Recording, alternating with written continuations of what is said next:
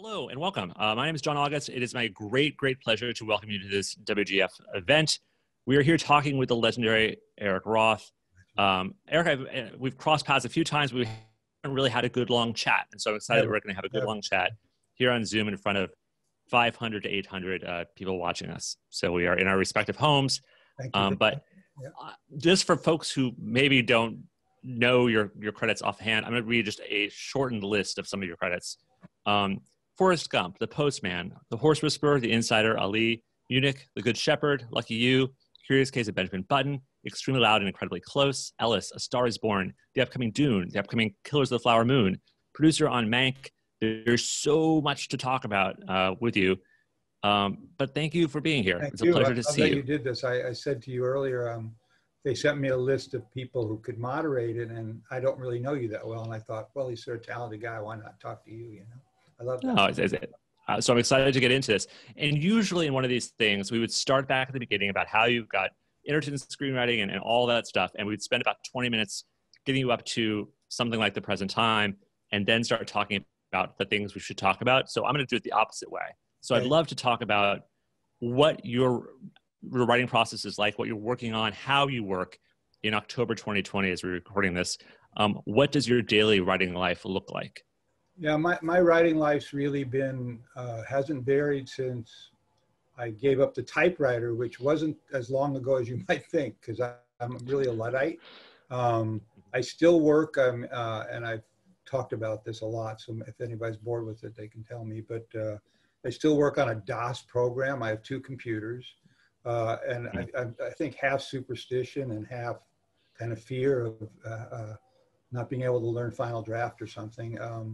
It was a program called Movie Master that actually is what they formulated Final Draft from. The problem with it is that after like 40 pages, it runs out of memory. So you got to make sure it's about an act break, you know? Yeah. And so I use that. I can't do anything with the internet on that computer. That's just solely for work, which is good. And I still have to print out everything, and I can't email on it. So the problem starts to become if you're getting lucky and somebody's going to do the movie, they end up it's on their computer with Final Draft and creating the real document. Other than that, I start at like 8 in the morning every day. I mean, I always use the example of John Cheever, who he'd go to work every day, take the train in from Long Island in his nice suit and a hat. And he'd go and he worked in a basement in New York City in Midtown. And he'd take off his pants and he'd take his shirt off, work in his t-shirt and his underwear. 12 o'clock, he'd get dressed again, go have a martini lunch, come back, work till 4 or 5 o'clock, get dressed again and go take the train home. So it was like a job, you know, and a great job for him and better than anybody probably. And I feel the same way. I'm pretty disciplined. I don't do as many hours as John Cheever, but come 1 o'clock, I mean, if I've done 4 or 5 hours, and that's about all creatively I feel I can do. And then I'll work again at night. I'll start around 10 o'clock, and if I'm going good, I'll go as late as I can go. If not, I'll just do an hour, so I'll go to bed. And then if I'm really crunched, I get up really early, like 3 or 4 in the morning, and see as much I can do.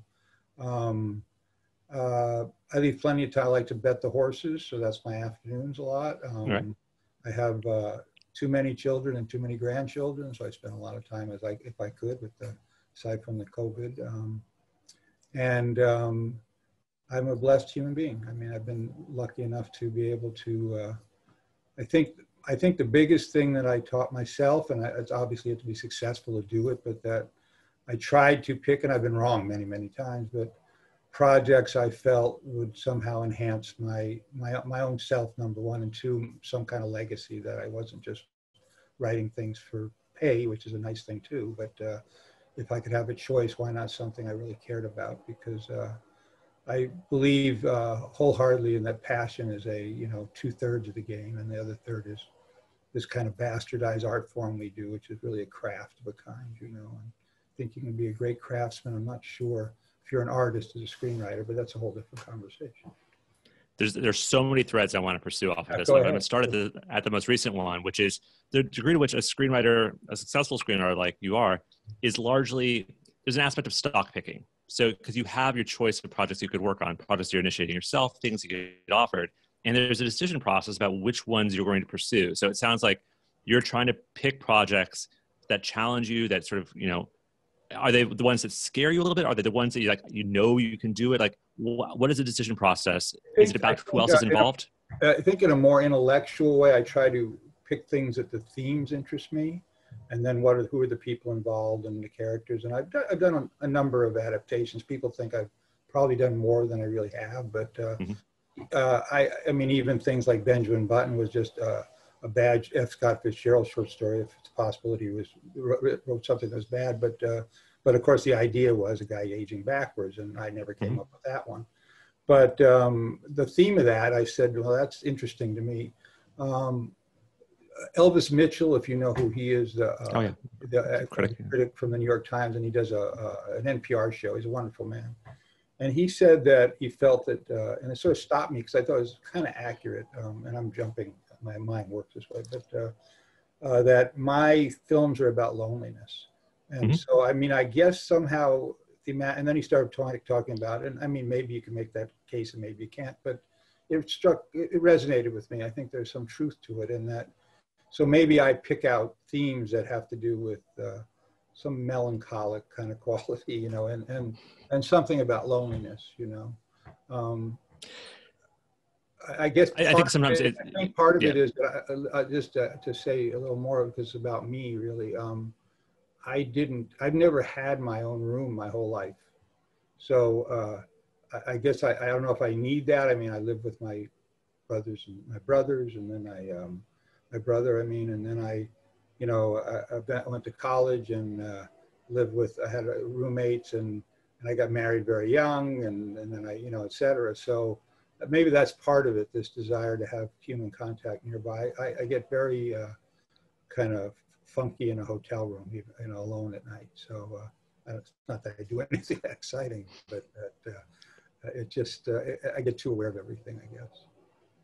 Now, you can chart some of that fear of loneliness over the course of like the 15 movies that I listed, but talk to me about the movies that I didn't list, because I'm sure over the course of your career, there's at least as many movies that you spent, you know, a tremendous amount of time on, you worked your ass off on, that don't exist. And to what degree do those movies still stick with you? The scripts that you wrote that are not reflected in your bio?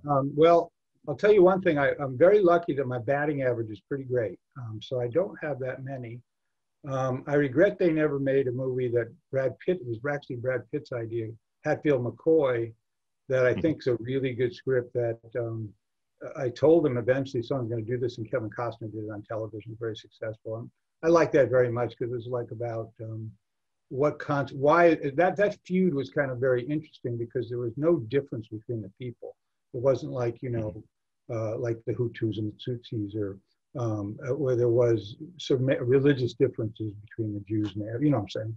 And these people all came from the same place. But anyway, it was interesting. It came down to the coal companies paid one group for the coal that was under their land, because there was a lot of coal in one area and not the other. So that was one. I wrote a big space thing that probably, I don't know if it's worthy of getting made, but it was kind of interesting. The idea was that three prehistoric men were they're triplets, I guess, were taken to another galaxy, and they're like sponges, you know. I'm trying to think what. Yeah, I could see a loneliness to that. I could see it feels like it fits into the Eric Roth canon of loneliness. Yeah. Hatfield McCoy, I guess you made that. The main character is lonely, so that one worked. What else? I have to really think now. I mean, it's not that there aren't others. I just somehow they're escaping me. I don't know why. Maybe it's just age here, but I'm not sure. There's probably I've had, like, just bragging, I guess, like 25 movies made, and you know, some of them I think are better than others, and some are my fault, and some are other people's fault. I think I've had maybe like 7 that didn't get done. You know, in other words, that's amazing. That's really remarkable, that average. Yeah. Well, I think I think I started slipping as the business changed, in the sense of that I was able to write kind of the movie star driven movies to a certain extent. Mm-hmm. And then as that changed, you know, as movie stars became too common, that there was a change in course. And so I think those became, Stars Born is kind of important to me because of it reestablished for me that I could still do this in a way. Not that I had a question mark, but I think there were a few things that kind of lagged in the interim. Mm-hmm. You know? And so that I'm sure there'll be others that come to me that didn't get done. You know, there's a few, but and you know, and there's a few I wish didn't get done. So we won't make you name the ones you didn't get done. I have no problem. I'll tell you a very quick story that. Tell me which one. Yeah, so this one people enjoy. So I wrote a movie called The Postman early on, mm-hmm. and I wrote it for Tom Hanks, and a whole bevy of directors were going to do it. Dick Donner and trying to think who else. I mean, good directors, and you know, it was supposed to be a satire, sort of Swiftian look at post-apocalypse idea. It was supposed to be after a nuclear war, a man who delivers the mail, et cetera, et cetera. And it was very tongue-in-cheek, but I thought it was kind of a good satire.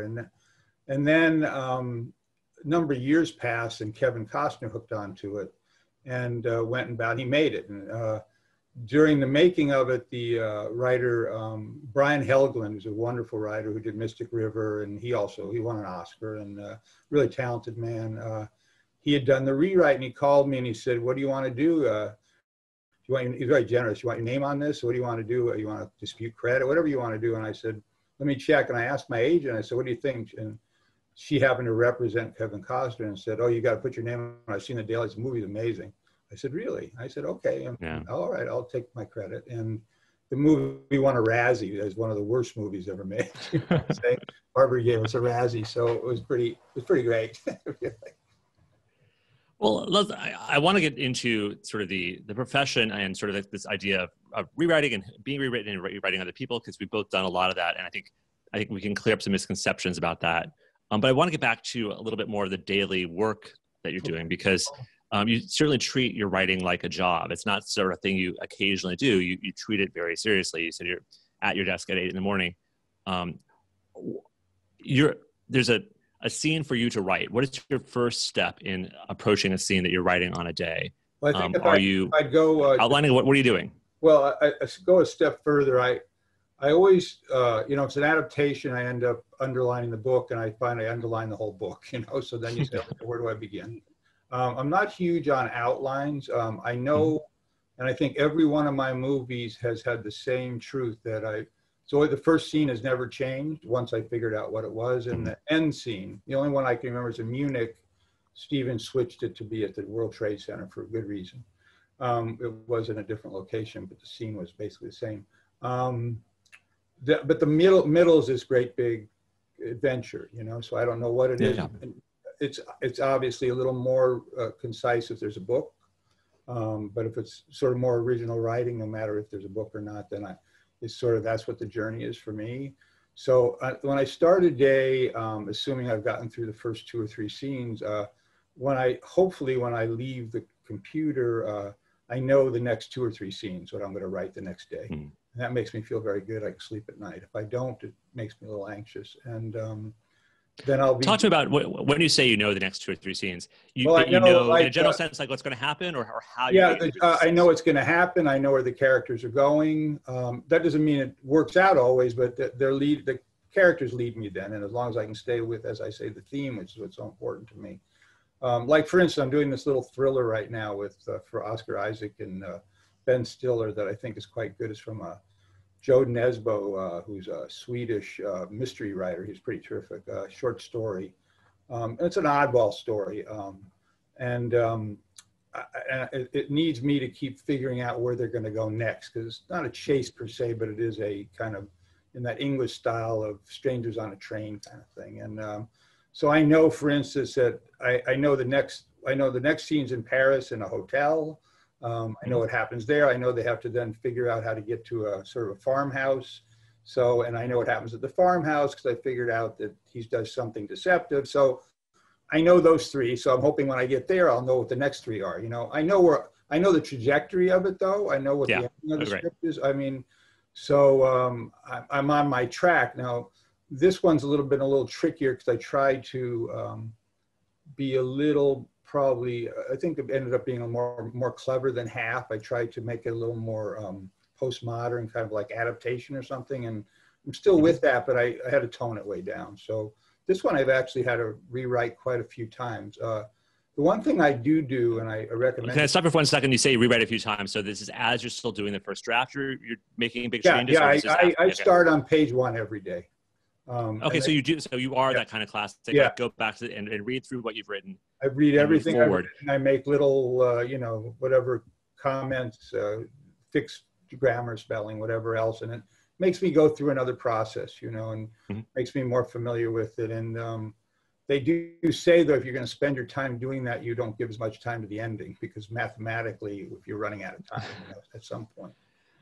So I do that. So let's talk about the first new scene you're working on. So you're talking about the scene that's happening in a Paris hotel room. You know, sitting down, basically what needs to happen in that scene. But what is your process in terms of figuring out, you know, who's going to say what's the action in the scene, like how it's going to unfold? Is that just a sitting and thinking thing for you, or is that on the keys? No, that's more of a. Kind of I think it's a little more intuitive. I'll give you an example that I'm doing this thing for HBO.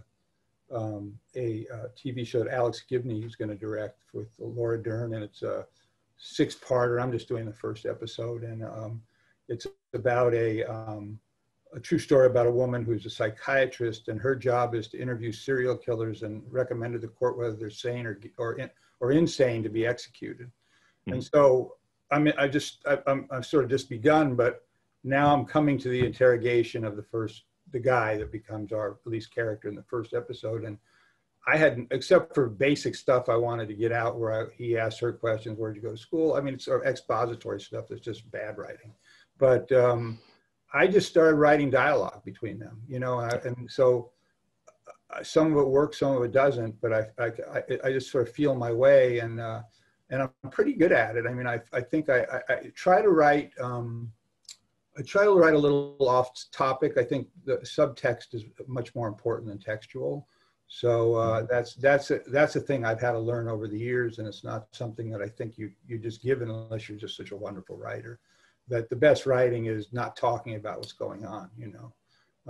And so I know in this one, I'm just trying, what's it going to sound like between this serial killer who killed like 9 people and her, you know, and so try to keep it humorous of some kind, and also get as much information we can get out of it. So, but I think it's, yeah, I just dive in, and I've always done that. So it's not a matter of just self-confidence from being successful. I think it's just, and I embarrass myself by sort of saying the dialogue out loud. I'm like the worst actor who ever lived, because everybody's voice sounds exactly the same, you know, which does remind me, I mean, as a rule, that you want to, as we're talking about process, have everybody's character be something unique and sound different. And this came to me in a way, even though I think I knew it somehow instinctively from being just, I like literature, so I read a lot. That Michael Cimino, if you remember that director, Michael and I were doing a movie, and he had written a movie called, one with Mickey Rourke, The Dragon, The Year of the Dragon. It was okay, but it was by the same guy who wrote Silence of the Lambs. But he had given Mickey Rourke a wallet that had all the characters' full life, like pictures of him in Vietnam and with his children and driver's license. I'm sure Mickey Rourke never looked at it, but it spoke to the fact he had to know that person inside and out psychologically. And that's how I feel as a writer, that you have to do that. You have to know every one of your characters' complete lives, you know. So I try that, you know, not always successful, but I try. So in saying that you need to know your characters' complete lives, are you writing that down, or are you just spending time thinking about that? Like, how much of that bio work is something that a person could actually read versus just stuff you are thinking about? No, I don't write it down. I mean, except for little scribbles, you know. I mean, I just like in this thriller, I decided that she was going to be because I thought it was clever, that she was going to be like Gillian Flynn, like someone who wrote Gone Girl. So she's an author, which I think is interesting because then it makes you wonder whether this whole thing's just a tale that she's spinning, you know. Yeah. So then I could start figuring, well, how old is she? And, you know, you go through it and then what are her, you know, neuroses, like, I'll give something a little bit away, but like in the Laura Dern one, I have her being like, because she's always stressed because of these horrible people she's, you know, dealing with. That I'm going to try to make her like a kleptomaniac.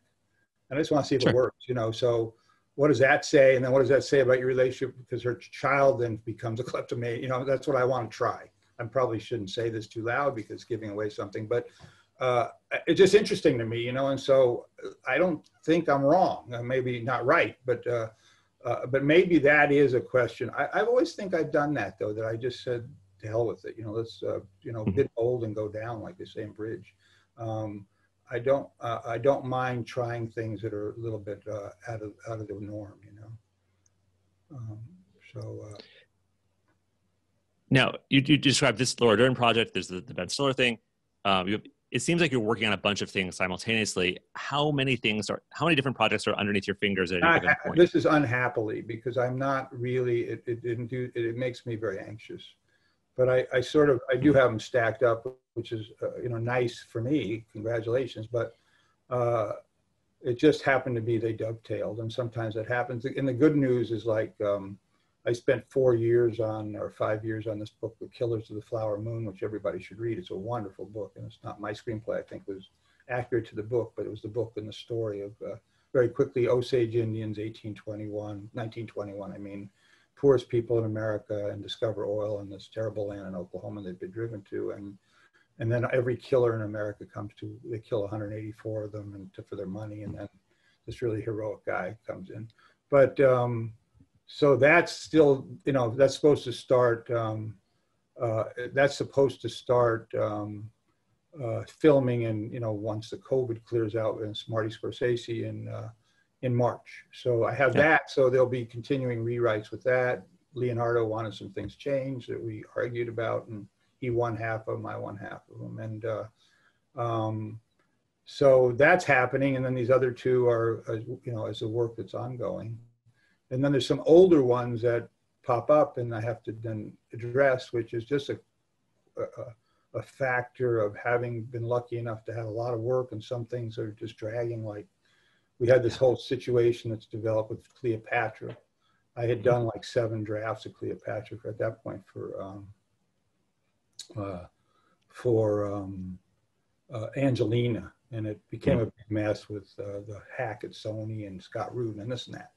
And now there's a project was announced the other day that Patty Jenkins is going to do one with Gail Gadot and a very good writer named Lita, I forget her last name. Yeah, exactly.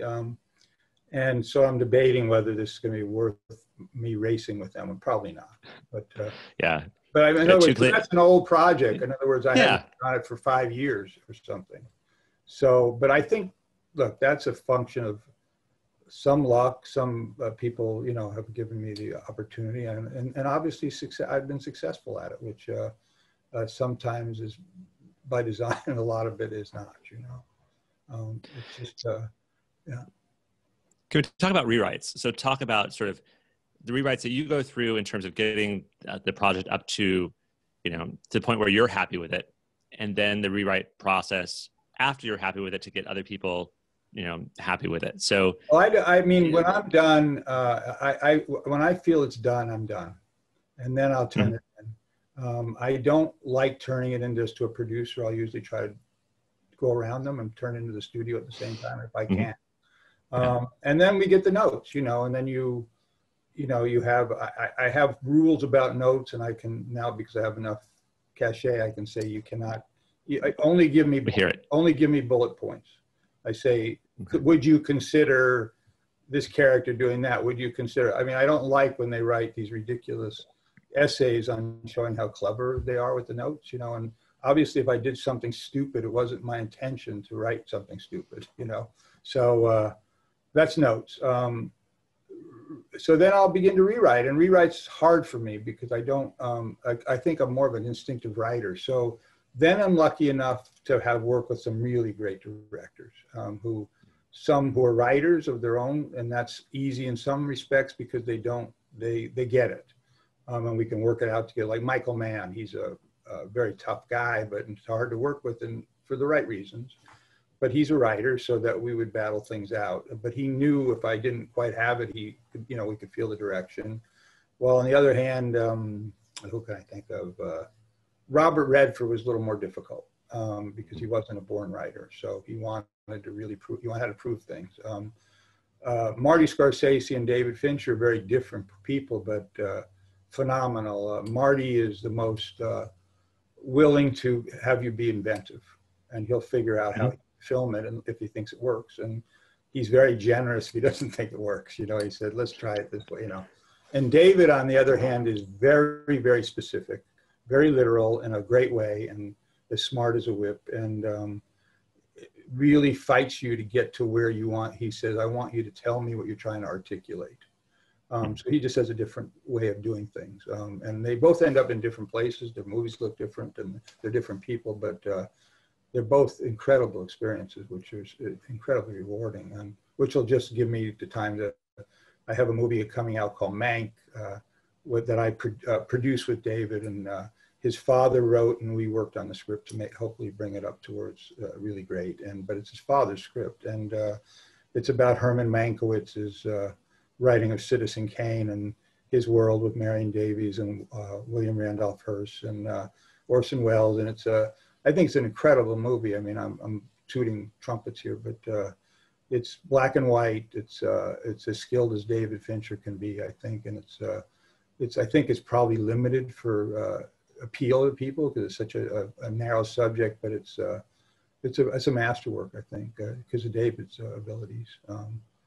I suspect, you know, its appeal is exactly the folks who are listening to this Zoom right now, because it is about a writer's relationship with a director and a visionary film that may or may not come into being based on yes, I mean, I think how people do the stuff. I think one of the reasons David brought me on was because I've been sort of an insider in Hollywood in that way for many, many years. I've worked with everybody from Kurosawa through Spielberg through whoever, and so I've had many relationships with many writers, directors, directors and actors, and so I know the process. I know what's wounding about it. So when he asked me, what does it feel like to feel like you're not going to get credit, or I can write that. I know what that feels like. So it's a real experience. Yeah. Well, talk us through that. So talk us through advice for writers who are dealing with a director for the first time, and what those initial conversations are like. How do you feel out a director and sort of understand what that relationship is going to be like in that first meeting? Because I've been through some of them, and I've come in with assumptions. Sometimes I've been right, sometimes I've been wrong. Sometimes it's gone well, sometimes it's gone really, really poorly. What advice can you offer to folks who are listening about that first conversation? Well, I want to talk about sort of earlier in my career, because I think it's a little different now, because I'm kind of cocky. I'm a little cocky now. You're a legend. Not a legend. It's so funny. But I could come in and, I can back up things. I say this, you might want to press with. Early on, I did, this is just a good story, and it's not apocryphal, it's true. There's a director named Stuart Rosenberg who had done Cool Hand Luke, and he was kind of a very good Hollywood director and a nice man. And I was really young. I mean, I was 19 when I went down and rewrote The Drowning Pool in Louisiana. And then I was on Onion Field with him. And Onion Field ended up getting made by a man named Harold Becker, and it's an interesting movie. But Stuart and I fought for like 2 weeks over one particular scene. And I thought it was a great scene, and he didn't think it was so great. And he finally said to me, and this just always stuck with me, that you can leave it in the script, but I'm not going to shoot it. So that was the end of that conversation. And that was the truth. So that at the end of the day, if the director's not going to be flexible, you are stuck, So you better try to find a way to be as best communal as you can be, and also make the scene as good as possible. So you have to find, I think, and sometimes I'm good at it, so not as good, another way to do the scene, or another way to tell that piece of drama, if that's what you need to do. So, and each director approaches it differently. You'd have to ask me about each director, and I could tell you how they all, but each was very different, amenable to a point, and yet I get very stringent if I think that they're varying from what the piece is about. And then I think I've been lucky because the people I've worked with, I mean, in the main are really good directors. I mean, it's also something I don't think I could do. I mean, I tried when I was younger. I actually won some awards with shorts, but I always felt like this isn't me. I thought if I went on to direct, I'd be like a B- director. And what was the point of that, you know? And I didn't want to leave my family and a whole bunch of other reasons. But the directors have been, I mean, I think you have to figure out the way they want to get at something. And if you want to be a dick about it, you're going to have a lot of problems. So, and on the other hand, I don't think you just roll over. So it's a balance. It's a tightrope walk. Yeah, I think that people have a hard time understanding about the job of a screenwriter is obviously we're putting words on the page the same way the novelist is, but there's a whole social aspect to it. You have to be able to read people in the room and understand what they're actually going after. Even before you get to directors, you know, initially with producers and with studio executives, finding out what they're actually really after and what the note is behind the note. And you know, that's well said, John. I mean, in other words, it's really trying to read the note behind the note, because the initial note will just annoy you. I mean, in most cases, you probably thought about it, or it'll be, somebody gave us a note on something recently that they felt there was too much description, and I took umbrage at it and said, I've been very successful with a lot of description, but I got it. In other words, I think it made it harder for them to read. There was too dense, you know. In other words, once I settled down and I thought, well, that's okay, you know, in other words, so you have to be somehow, unless they're nasty, you know, then you don't need to, you know, suffer that in any way, shape, or form. But I think you have to be finding a way to be as communal. Look, it's a communal craft, right? And even though I do believe it's a film as a director's film, when all is said and done, they put all the pieces together. And the architecture, the ship is the screenwriter, and you're not going to go on the journey without that. But the director has to get it to the right place in the right way. Can you tell me what's in the film industry for screenwriters since you've been doing this job? So how different is it now than, you know, 70s, 80s, your early credits? How different is it doing this job, or is it not really I don't that different? feel it's that different, oddly, because I guess maybe I just stay with my process. And I used to, I mean, just on a personal level, I had a lot of kids and a lot of little kids, and I used to love to they would run around and I just write in the living room, you know, I'm saying, on a type something. But I don't know, because I had a couple of oddball little interesting movies made in the 70s that probably would be, you know, interesting today, you know, if they were just streamed. And then I had some big movies. So I don't know. I think eventually it comes down to feeling like the same task to me. But, you know, I'm looking, you know, it's like my dad said, when you talk, how's it feel to be 80 or not, whatever he was at the time, he says, you know, I don't look out of those eyes. I don't look at an 80-year-old eyes. I look at it whatever eyes I am, you know, and that's the same thing at 75. I'm quite, this is just a kind of sweet, sad thing, but lovely in its own way. I'm very close with David Milch, who I think's, you know, sort of American Shakespeare from television. And David has some challenges with some Alzheimer's, and so I went and visited him. I visit him like once a month, and he was talking about how time goes so quickly, and I said, "Sure does." And I thought to myself, "Gee, when I was 60, I said, well, I mean, 15 years from now, 75 or 20 from now, that seems like forever." Well, it was a blink. It's a complete blink of the eyes, you know. And now I'm 75. But he also said something else, which was pretty incredible. I said, "Do you have any regrets?" And he said, "I wasn't more generous of spirit," which meant he felt that he was been too selfish his whole life. And whether that's true or not, we could, you know, think about. But it made me think. I mean, I think that's an important kind of lesson. I'll put that in something, you know, because that's just something important.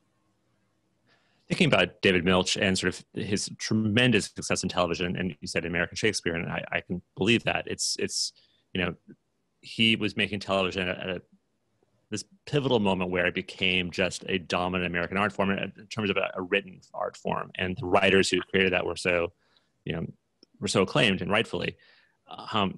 It's a little frustrating to me. I'm wondering if it's frustrating to you that, you know, we as screenwriters are writing the features that are so iconic, and yet there hasn't been sort of the same appreciation that, you know, we sometimes are writing these films that are known for that. It just, if you were to be able to, if you were to go back and rewind your career 25 years, would you have still done features and focus on features, or would you have been more attracted to the TV? No, first of all, I think, I was taught that television's smaller than life and that movies are bigger than life, so I still look at the 40-foot screen as being important, even though it's irrelevant, I guess.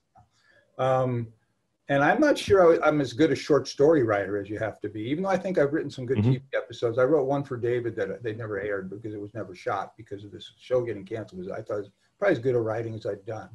But I could just be brave because it wasn't my, it wasn't sort of my bed more. No, I grew up with movies. I mean, my first experience was watching like War of the Worlds in the Brooklyn Paramount balcony, and it was like, oh my God. This is like something that's that takes me somewhere else. And then I was very big on psychedelics in the 70s and late 60s, and so I like sort of mind expansion stuff where you can try to go further and farther. So I never felt that way about television. I think the difference is that you have some incredible writers who are also directors, though. So and that's a great advantage, because Ingmar Bergman or Fellini. I mean, in other words, you could start naming them, Antonioni, and then Francis, of course. I mean, so these people could then realize what they wrote. So I don't think there's anything better than Godfather 2, probably, that has ever been done. Or to me, 2001, changed my life in some way. But so, and Kubrick was able to get that out of his writer, and was able to write what he did. So I think it's, I don't know, maybe there isn't an American Shakespeare in screenwriting. I mean, I think part of that's because you have to be a director maybe to do that.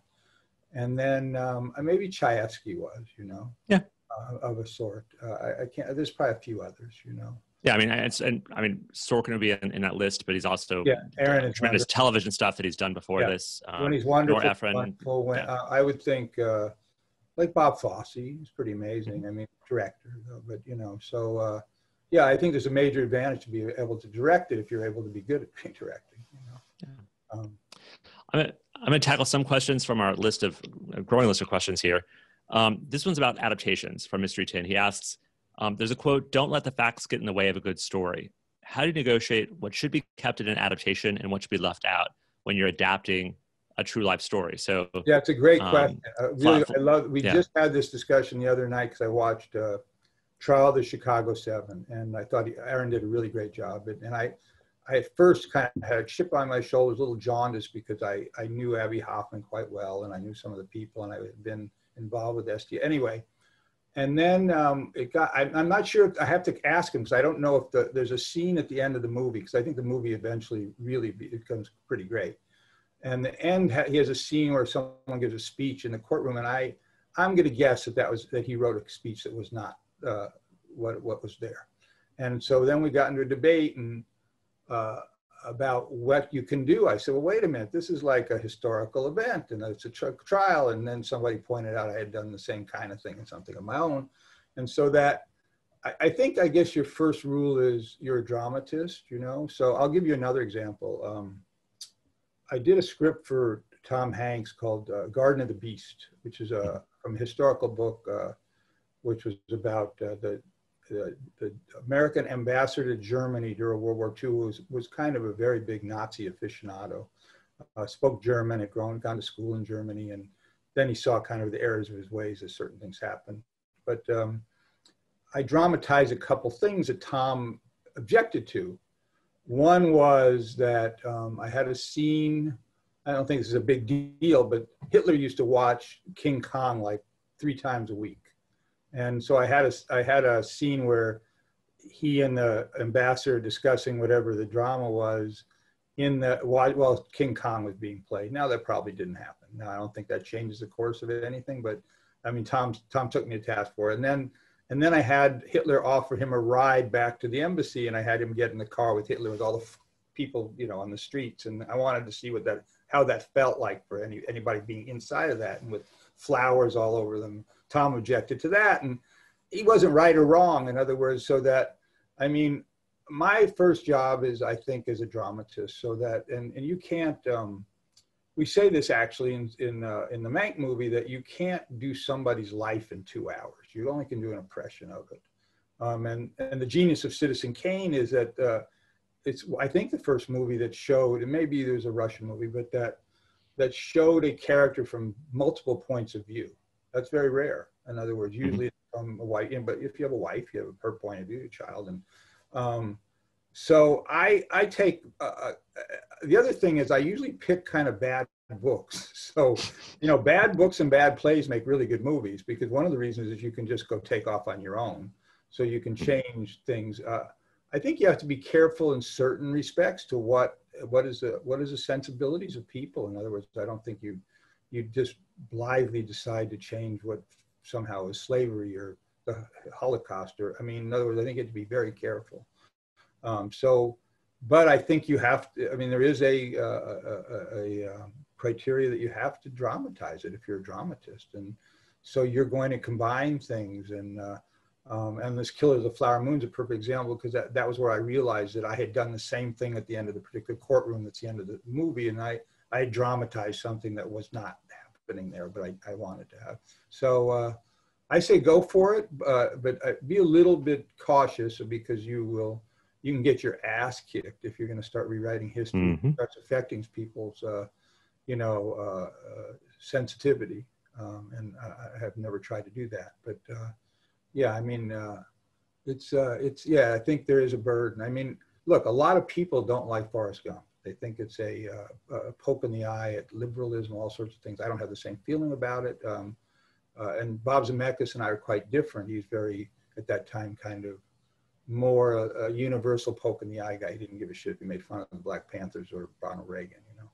And I was a good staunch. I was born as a red diaper baby and had great communist beliefs that became watered down over the years. But so the movie, which criticized probably rightly for peace in some respects, but I think that, as Quentin Tarantino said, I think people lost a sense of irony, because the whole thing's supposed to be, it's not supposed to be, it's supposed to be a satire, you know. So, but I think you got to be careful, I guess my point.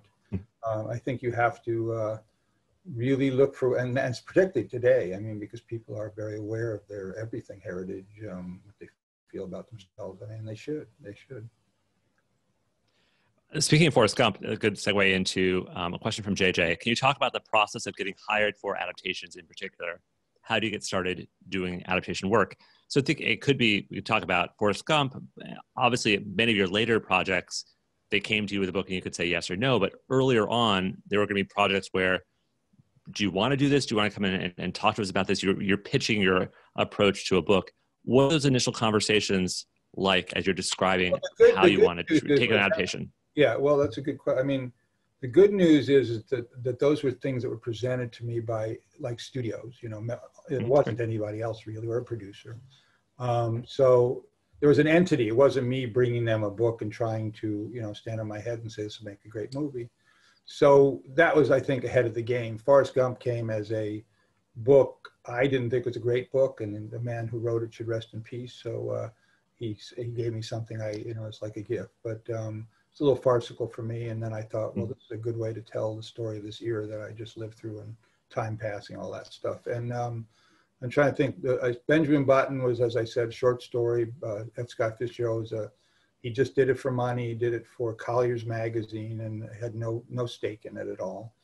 So I had the sort of permission to go do whatever I wanted with it. I'm trying to think what other books I've done. Munich was a true story. I was rewritten on Munich by Tony Kushner, who I thought did pretty great job in certain areas. Other areas I still resent, but not him personally. I mean, we could talk about that getting rewritten if you want. That's why I brought it up, because let's talk about rewriting, because that's a thing I promised we would get into. So obviously you've come onto projects that was already scripted. You're coming in there to do work on it, and you've also had projects that you started and then someone else has taken over the project. So let's start with when you're coming in on an existing project and there is a script and you're talking with folks about stuff. What are those initial conversations, and how do you treat the material that you got from the start? Are you treating it like you're treating a book that you're being sent, like this is the starting place and I'm going to write a new script? Are you trying to incorporate as many scenes as are still possible there? Like, what's the decision I process think for you? it depended on where they are in the sequence of getting the movie made. Because I would never want to go in and destroy, somebody's having the movie get made. So I'm not as good on. I've done some good jobs in more limited basis, where like I thought I did good on Black Hawk Down. I thought I did some good writing on that. There was a movie called that Leonardo and Russell Crowe was in. Ridley Scott directed that. Is it Blood Diamond? No, something of Lies or something. Okay. Anyway, my point being, I just don't think I did much to help them, and that was they didn't want much, but I don't think what I did was great. On the other hand, I've come in on things like, let's say Cleopatra, where I started from scratch. There had been a couple scripts before I did, and good writers, but I just had a different point of view. And Benjamin Button was another one. And usually, if I have the time and I'll put in the effort and start over if I think there's a way, or I'll just say I can't be helpful. So I was more. I think it's this more interesting conversation about not so much the work, but I've rewritten people where it's bruising to other people, and it's one of the things I don't like about doing it as writers, that we scavenge each other, and then they don't have something I've always spoken to, that when you fight for credit and then if you don't get it, you don't exist in that sense, and you spent however much time. And I feel the Writers Guild should change that, but I'm in the minority. I felt like they should have a additional writing credit or something, because everybody should at least share in what they did. But the Writers Guild feels, in the main, that it diminishes the credit of the original, or the writers that get credit. And then I've had obviously people come in and rewrite me, and I haven't liked it. I said, you feel like you've been failed, you've rejected. I knew, for instance, on this movie, The Horse Whisperer, I liked Redford very much, but I could tell, I lived with him for like 2 months, 3 months. And I realized at one point he was going to look in the mirror and not want to see me there.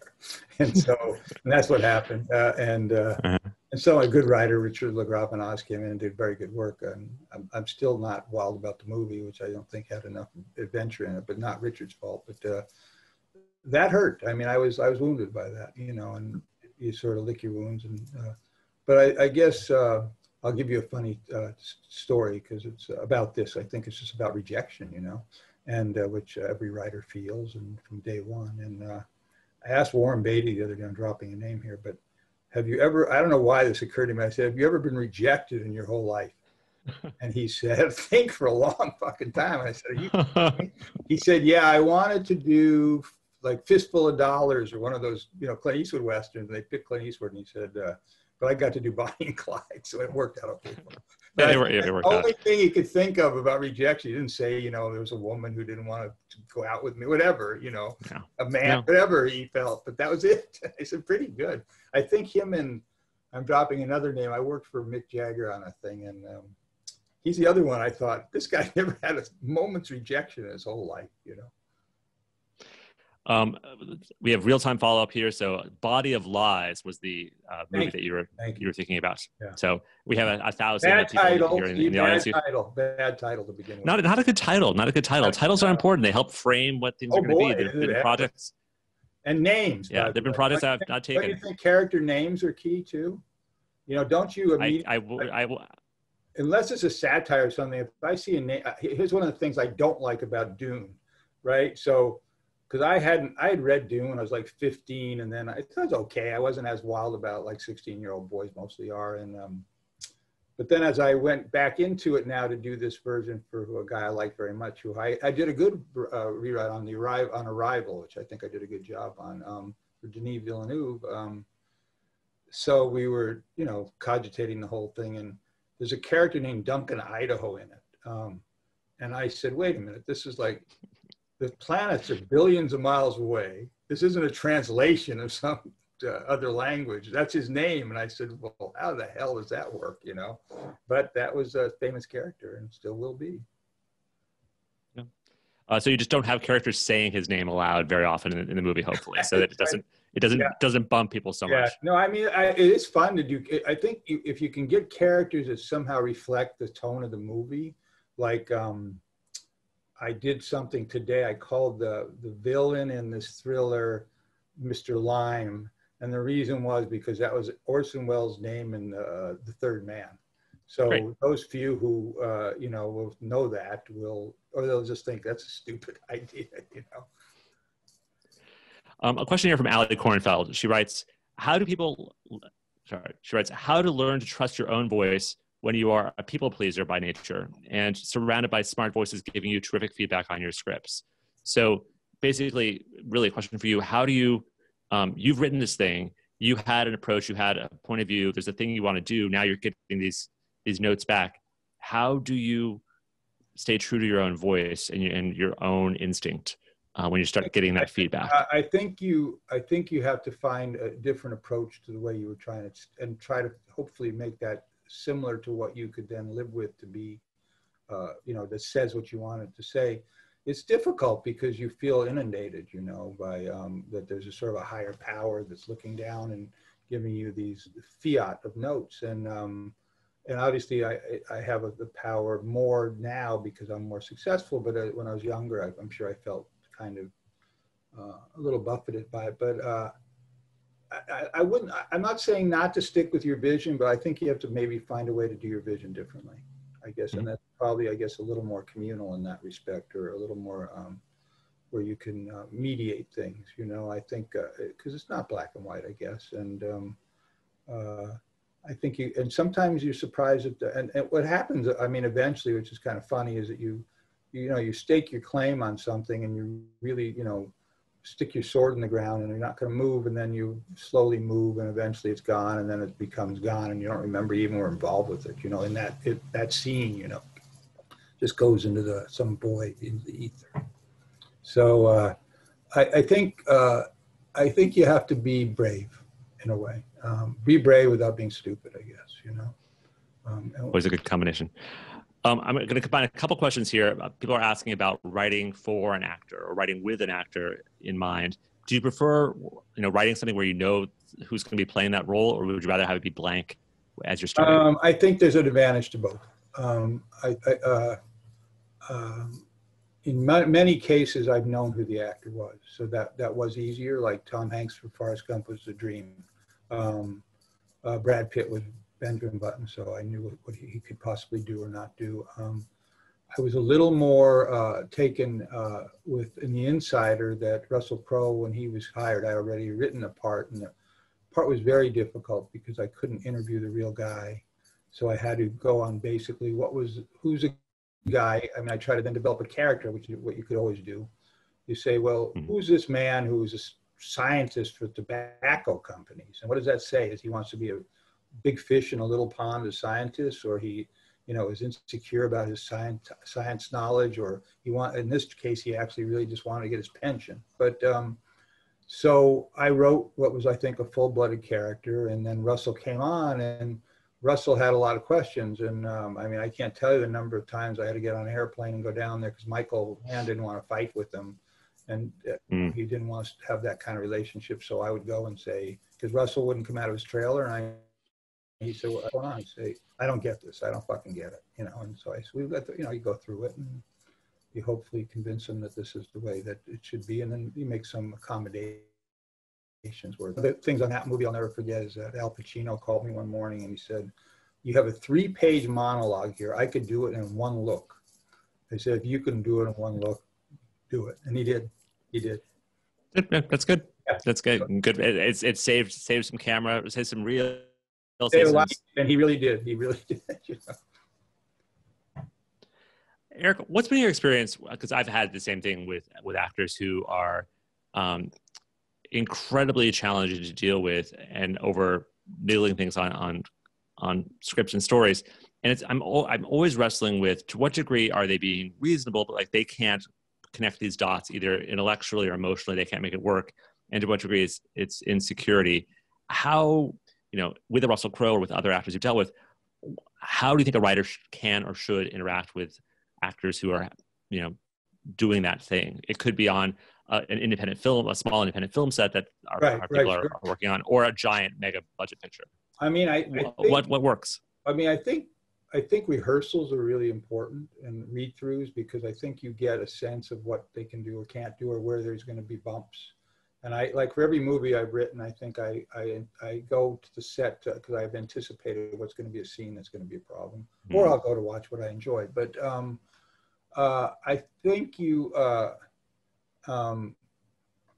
have to befriend the actor in a good way, even if they're a dick, you know, and try to find a way so you understand their psychology. I mean, I'm going to do it, and he's a nice person, so I'm going to do a movie in the future with Joaquin Phoenix, which is a really tough subject matter, but he works very differently, you know, and he really wants to, you know, get into the weeds and the emotions and the things, and like, he doesn't rehearse at all. He doesn't like rehearsals, but I've already established a relationship with him. I think we intellectually can understand what we both want from it.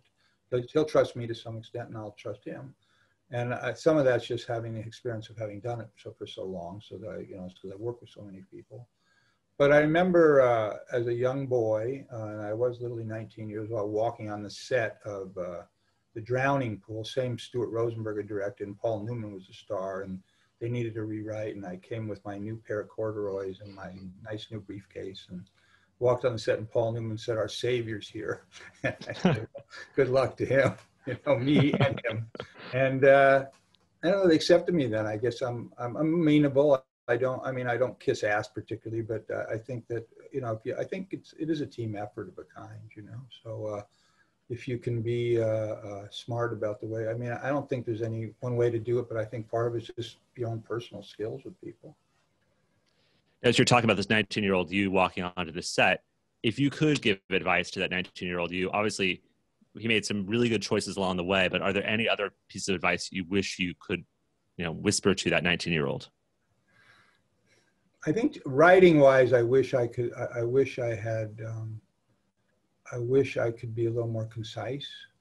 I think I tend to overwrite. I think because I'm a frustrated novelist, you know, and so I write these long prose things, and I think it's probably gets in the way of things. So if I could articulate things a little more articulately in a smaller way, I probably, I don't know. I think I can't think of too many movies that I missed. That, you know, in other words, that I was offered and I said no. There's a couple. You know, the biggest one for me was I was offered to do Cuckoo's Nest originally, and I was doing The Onion Field, and my agent said they'll never make that movie. And then literally like a week later, Jack Nicholson signed to do it. You know, and I did come back and I rewrote the fishing boat scene, because I was good friends at that time with Michael Douglas. And, but that was the only one I think that I said, wow, you know. But I don't know, Bo Goldman, who wrote it, even though he rewrote somebody named Larry Halbin, who just out of the blue decided to write a script from it because it was owned by somebody. But Bo Goldman, I think, may be one of the better screenwriters who ever lived. I mean, he did Harold and Howard Melvin, and he did the best divorce movie, Shoot the Moon, I think. I haven't seen it in so long. And he did, what else did he do? I mean, he did some really incredible movies, Cuckoo's Nest, and right. So you're going to whisper to him, like, do Cuckoo's Nest, but basically do everything else. Just follow your instincts, because it'll serve you very, very well. But look, I don't think everybody has that leisure. They have to work, you know, so that you don't get to always do. I think what you need to do, though, is try to do, and I'll give you a funny example of this. So when I had no money and I really needed work, and I did Airport 79, the Concorde. And I wrote a very wonderful line called, "They don't call it the cockpit for nothing." Anyhow, I tried to write, I mean, this is arrogance in a way, but I tried to write the best disaster movie, that's what they called those then, ever made, you know? So, and actually I got sort of half kudos for it. The critic for the New York Times says, this is either the worst disaster movie ever made or the best. So, but I did try to make that something special for me. You know, I put in like, Saint Exupery about flying. I had some Ellen Delon reading poetry. You know, it's like ridiculous. You know? But I think you have to believe in what you're doing, and hopefully that you make the best of it. You know. All right, Eric, thank you for making the best of it for all these Oh, amazing movies you've done, and thank you for this conversation. I want to thank the Writers Guild Foundation for having us both here. So they do amazing work throughout the yeah, they're year. So amazing. these panels are great fun, but all the outreach they do to developing writers and other folks is remarkable. So please Yeah, do support the Writers Guild yeah. Foundation. Thank you, Dustin, for putting this together. Thank you. And Eric, Don, thank you so much. It was thank you. great to chat. I love meeting you this way. That's nice. Wonderful. Really Cool. nice.